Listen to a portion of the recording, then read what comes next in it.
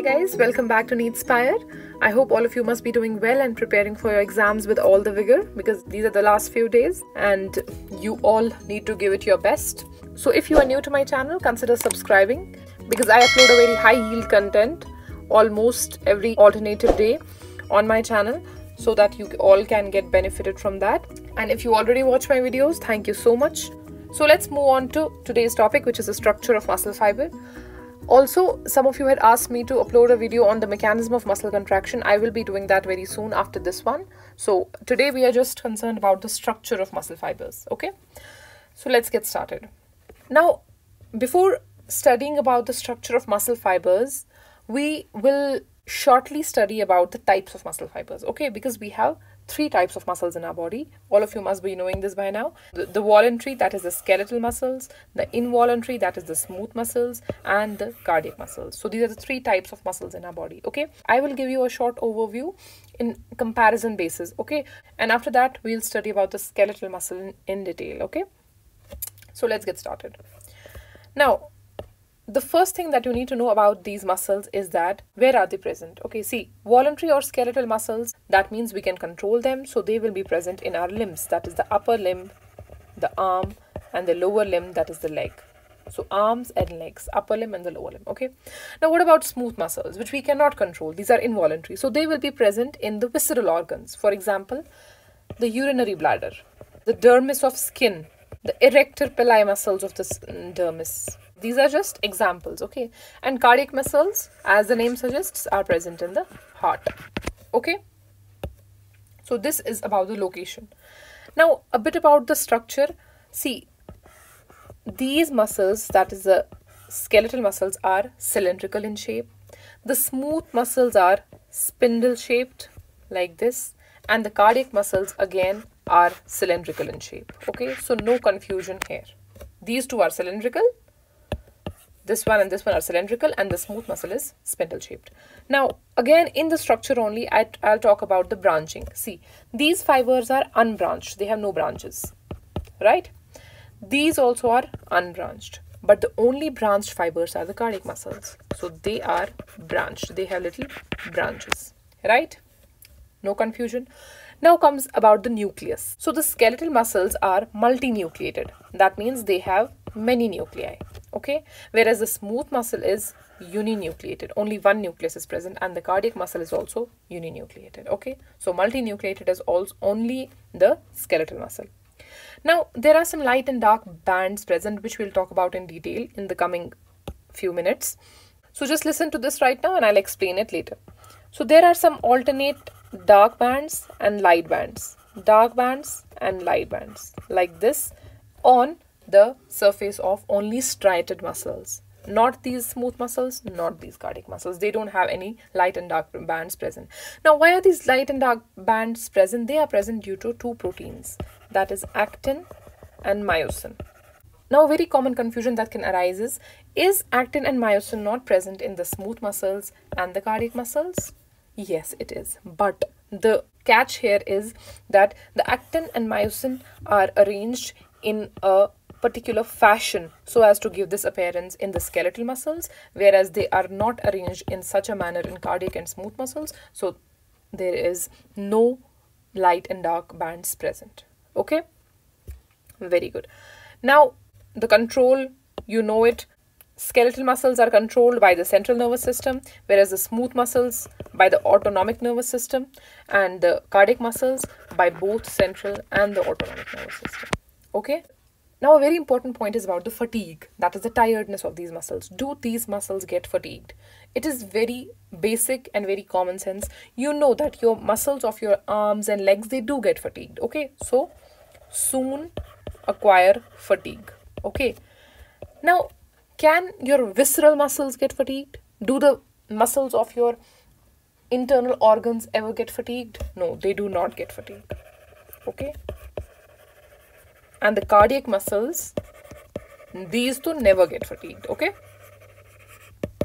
because if the cardiac muscles get fatigued, the life of the person is over. Okay, so this is just a basic comparison between the three types of muscles. What we have to study about in detail are the voluntary or the skeletal muscles. Okay, so let's study about the skeletal muscle structure. I'm starting from the basic, okay? I'm starting from zero.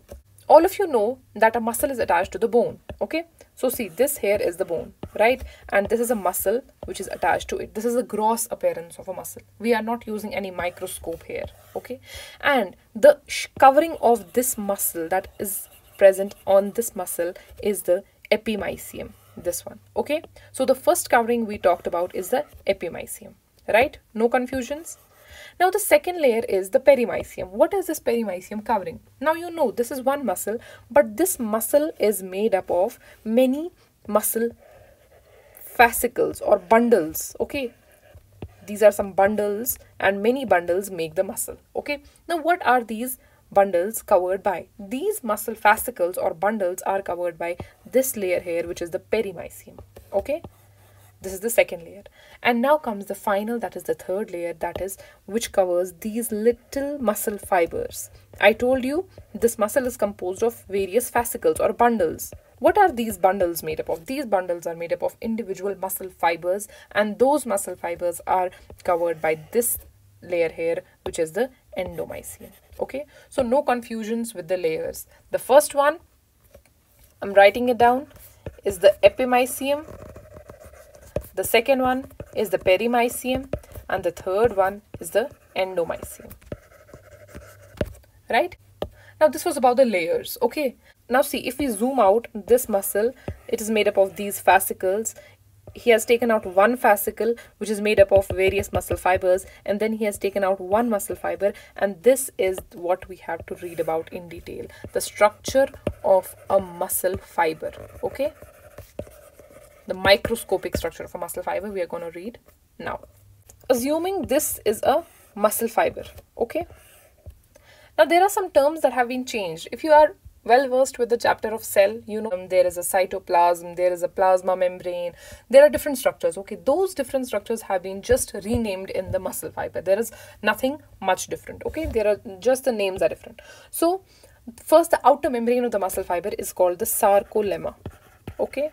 Now each muscle fiber contains multinucleated cytoplasm. I told you this is multinucleated, and this cytoplasm is known as the sarcoplasm, okay? Now what is present in these muscle fibers are the actin and the myosin. These are the proteins, okay? These are called myofilaments. These proteins are known as myofilaments, and it is this actin and this myosin which interact in a certain way to bring about the muscle contraction, okay? Now we will study about the structure of the actin and the myosin, and after that will come the theory of muscle contraction, okay? Let's study about the structure of actin and myosin in detail. Now see, the first protein is this actin. This is also called the thin filament, whereas myosin is known as thick filament, okay? Now see, actin, it is very simple. Actin is made up of two filamentous actins, okay? The actin protein is made up of two filamentous actins. These are called filamentous actins, like this, okay? Which are helically bound over each other. Just like you study the structure of DNA, which is helically bound, similarly, these filamentous actins are wound upon each other in a helical fashion, okay? Now, what is this troponin and tropomyosin? Look, first of all, I'll tell you that tropomyosin is just a curtain on troponin, okay? Just remember it like this. It is a curtain on troponin. Now, why is a curtain required on troponin? Because troponin is the active site of the actin, okay? The actin cannot be active all of the time, right? So to cover those active sites, we have a protein known as tropomyosin.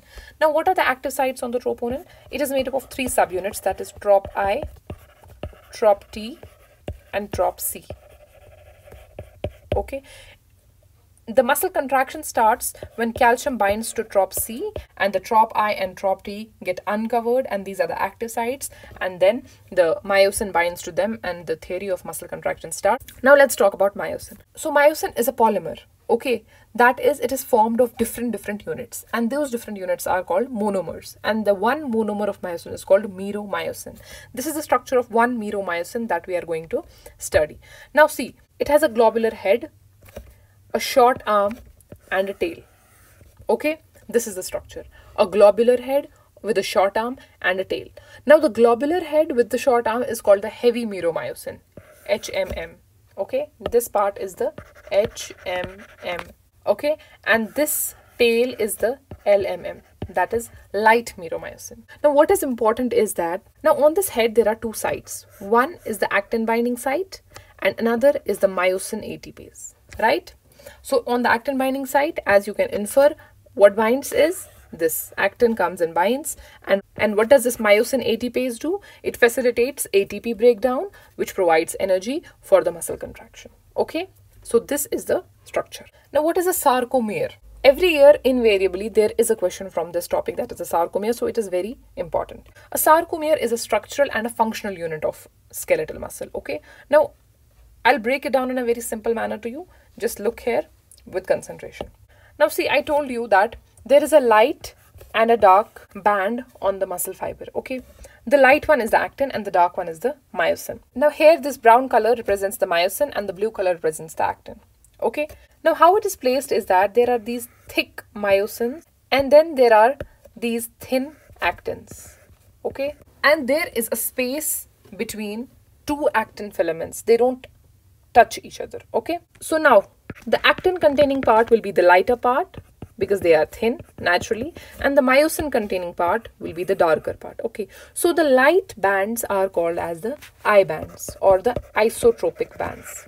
You can see here only actin is present, actin, and this is the light one, so it is called the I band. Okay, and this dark band is called the A band or the anisotropic band. This one, this is the A band, right? Now in the center of the I band and the Z band there are some lines, and how do you remember the names? You can remember them by the mnemonic IS and AM. Okay, IS, that is IZ, not IS, and AM is AM. So in the I band there is this line which is called the Z line, whereas in the A band there is this line called the M line. Okay, these are the centers, right? Now look here, I'm telling you again. Here the myosin are present, it is the A band or the anisotropic band.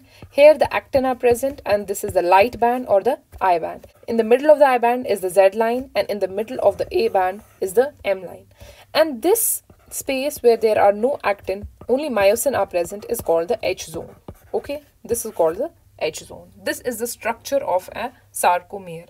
Now a sarcomere starts from where to where? All of it is not a sarcomere. A sarcomere starts from this to this. So this is a very important question, has been asked many times in the exams, that a sarcomere contains one A band and two half of I bands. How? Look here, very simple.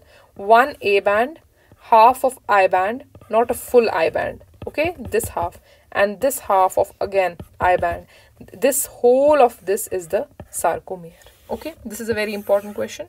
Now next question, what is the length of sarcomere? This you have to mug up, that the length of sarcomere is 2.5 microns. Now another question, very important. One myosin filament is surrounded by how many actins, and one actin filament is surrounded by how many myosin filaments? Okay, see, one myosin here surrounded by 1, 2, 3, 4, 5 and 6 actins, right? Whereas one actin, so one actin is surrounded by how many myosins? Look here, this is the actin, this is surrounded by 1, 2 and 3 myosins only, right? So it is surrounded by 3 myosins. These are very important questions. One-liners have been asked multiple times. Okay, so this was about the structure of muscle fibers. I hope I have made my points very, very clear. Our next video will be on the mechanism of muscle contraction, which is again very important, and I will make it very simple for you again. So till then, keep studying. I'll see you in the next video, and do not forget to like, comment, share and subscribe to my channel. It helps me be consistent with the work. So see you in the next video. Goodbye.